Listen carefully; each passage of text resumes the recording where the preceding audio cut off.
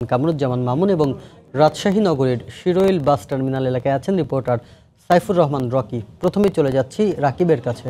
রাকিব, শাফিন, মূলত সকাল ৬টা থেকে শুরু হয়েছে পরিবহন ধর্মঘট কিংবা কর্মবিরতি যেটাই বলি। তো আমরা কিন্তু দেখেছি সেই পরিবহন ধর্মঘট বা কর্মবিরতি বলা হলেও এখন কিন্তু সেই ধর্মঘটের নামে এই যাত্রাবাড়ি এলাকাতে বিশেষ করে কিন্তু পরিবহন শ্রমিকরা ব্যাপক একদম বলতে গেলে সাধারণ যাত্রীদের চলাচলেও বাধা সৃষ্টি করছেন। এবং এখানে বিশেষ করে আমরা দেখেছি গণপরিবহন তো বন্ধ রয়েছেই সকাল থেকে, যেসব ব্যক্তিগত গাড়ি কিংবা মোটর সাইকেল চলাচল করছিল সেগুলোকেও কিন্তু এখন চলতে বাধা দেওয়া হচ্ছে। এবং এখানে এক কথায় সব ধরনের যানবাহন চলাচল করতেই এই এলাকার পরিবহন শ্রমিকরা বাধা সৃষ্টি করছেন।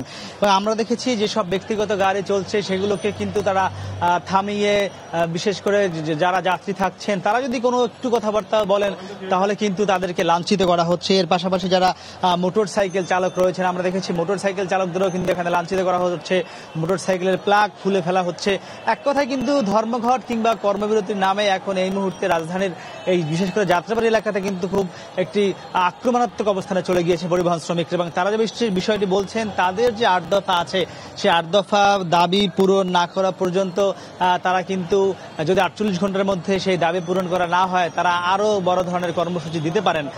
এবং এর পাশাপাশি আমি যেটি আপনাকে জানিয়ে দিতে চাই, পরিবহন ধর্মঘটের কারণে পুরো রাজধানী, যেটা আমি এই বিশেষ করে সায়দাবাদ এবং যাত্রাবাড়ি এলাকা আছি, এখানকার লক্ষ লক্ষ মানুষ ভয়াবহ ভোগান্তিতে পড়েছেন।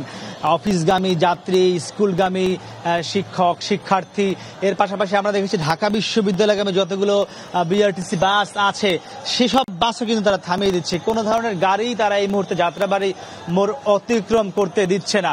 তো বুঝতেই পারছেন আসলে এই কর্মবিরতি বা ধর্মঘটের নামে এই মুহূর্তে পরিবহন শ্রমিকরা কিন্তু এক কথায় খুব আক্রমণাত্মক অবস্থানে চলে এসছে এবং তারা কিন্তু এই যাত্রাবাড়ি এলাকাতে কোনো ধরনের যানবাহন অর্থাৎ মোটর চালিত কোনো যানবাহনকেই তারা চলতে দিচ্ছেন না। আর আমরা দেখেছি এখানে আইনশৃঙ্খলা বাহিনীও রয়েছে, আইনশৃঙ্খলা বাহিনী কিন্তু কোনো জায়গায় তারা সামনে আসছেন না, তারা মূলত সব পুরো বিষয়টা পর্যবেক্ষণ করছেন আসলে কি ঘটছে। তো আসলে এক কথা যদি আমি বলতে চাই আপনাকে যে পরিবহন ধর্মঘট কিংবা কর্মবিরতির নামে এই মুহূর্তে যাত্রাবাড়ি এলাকায় সাধারণ মানুষ ভয়াবহ ভোগান্তিতে পড়েছেন। তো আমার কাছে যাত্রাবাড়ি এলাকা থেকে পরিবহন ধর্মঘটের এই ছিল সবশেষ খবর। সহকর্মী কামরুজ্জামান মামুন রয়েছেন যাত্রাবাড়িতে, আমরা একটু জানবো সেখানকার সবশেষ খবর। মামুন।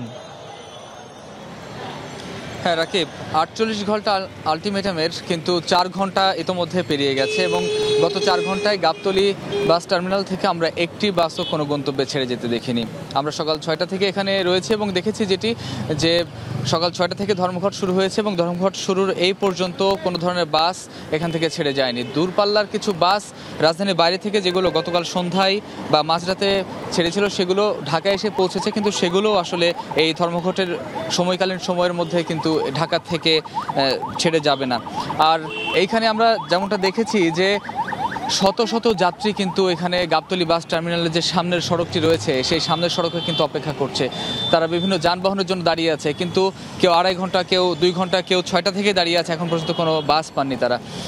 আর যে ব্যক্তিগত গাড়ি আমরা উল্লেখযোগ্য সংখ্যক ব্যক্তিগত গাড়ি চলছে আমরা যেটি লক্ষ্য করেছি এবং সেই ব্যক্তিগত গাড়িগুলো এই গাবতলী দিয়ে সাভারের দিকে যাচ্ছে এবং যারা সাভার বা তার নিকটবর্তী কোনো আশপাশের এলাকায় যাদের অফিস বা কোনো কাজ রয়েছে তারা কিন্তু আসলে সেই ব্যক্তিগত গাড়িতে যাওয়ার জন্য চেষ্টা করছেন এবং সেই ব্যক্তিগত গাড়িতে যাওয়ার জন্য বা সিএনজি চলছে অল্প সংখ্যক, সেই সিএনজিতে যাওয়ার জন্য তারা যে দরদাম করছেন, যে ভাড়ার কথা বলছেন সেই ভাড়া কিন্তু দ্বিগুণেরও বেশি চাওয়া হচ্ছে।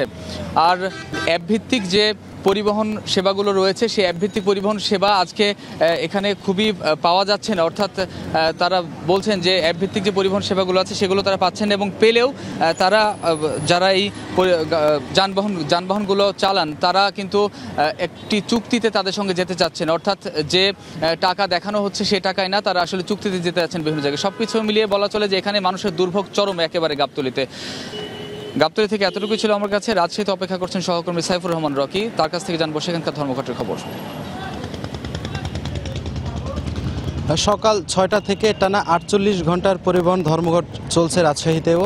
এ কারণে সকাল থেকেই বিভিন্ন গন্তব্যে কোনো বাস ছেড়ে যায়নি এবং সকাল থেকে অনেক যাত্রীরা এসেছেন, তারা অনেকে টিকিট ফেরত দিয়ে চলে গেছেন, অনেকে বিকল্প পথে তাদের গন্তব্যে পৌঁছাতে রওনা দিয়েছেন। তবে এর মধ্যে কিছু যানবাহন আছে তারা আজকে বাস চলাচল না করার কারণে অতিরিক্ত ভাড়া তাদের কাছ থেকে নিচ্ছে, এ ধরনের অভিযোগ ছিল যাত্রীদের কাছ থেকে। যাত্রীরা বলছেন যে আসলে এভাবে বাস চলাচল বন্ধ হয়ে যাওয়ায় তারা চরম দুর্ভোগের শিকার হচ্ছেন। মূলত সংসদে পাশ হওয়া সড়ক পরিবহন আইন 2018-র কয়েকটি ধারা সংশোধন সহ 8 দফা দাবিতে বাংলাদেশ সড়ক পরিবহন শ্রমিক ফেডারেশন এই 48 ঘন্টার এই ধর্মঘটের ডাক দিয়েছে। মূলত তাদের প্রধান দাবিগুলোই হচ্ছে সড়ক দুর্ঘটনার মামলায় জামিনযোগ্য করতে হবে, পাশাপাশি অর্থদণ্ড 5 লাখ টাকা করা হয়েছে সেটি কমিয়ে আনতে হবে। এছাড়া পুলিশি হয়রানি সড়কে এটি বন্ধ করতে হবে, শিক্ষাগত যোগ্যতা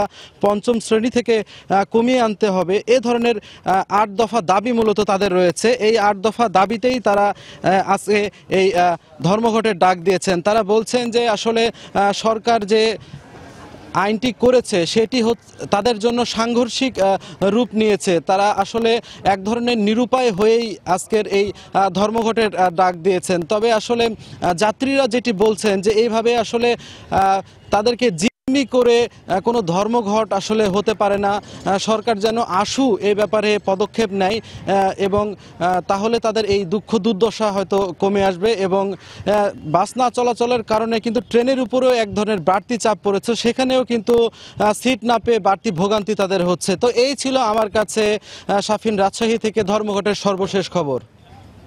সারা দেশের পরিবহন ধর্মঘটের খবর জানাচ্ছিলেন আমাদের সহকর্মীরা। এই জন্য আমাদের সাথে যুক্ত হয়েছেন রাজশাহীর শিরোইল বাস টার্মিনাল এলাকা থেকে সহকর্মী সাইফুর রহমান রকি, এর আগে মাহমুদ রাকিব যাত্রাবাড়ি থেকে এবং কামরুজ্জামান মামুন ছিলেন রাজধানীর গাবতলী বাস টার্মিনাল এলাকা থেকে। বিএনপি